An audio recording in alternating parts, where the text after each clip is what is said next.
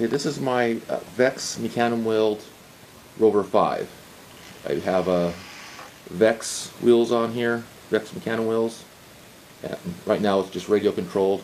I have a Spectrum radio transmitter, and I have a Hobby King orange receiver on the robot.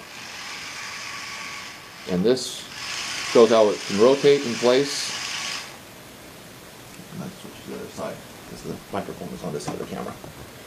And then it can go forward, back, and what's really cool with Mecanum wheels, it can go sideways. And let's try driving it a little bit in a circle here.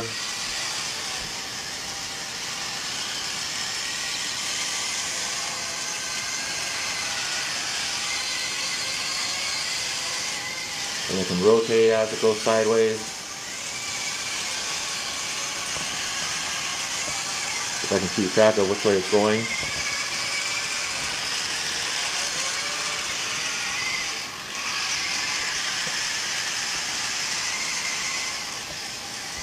Or you can kind of drive it like a normal vehicle if you want to,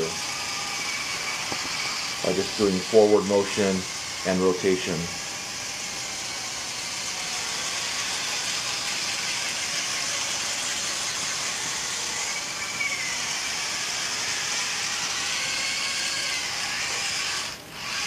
Anyway, it's kind of a cool robot, I think, so far.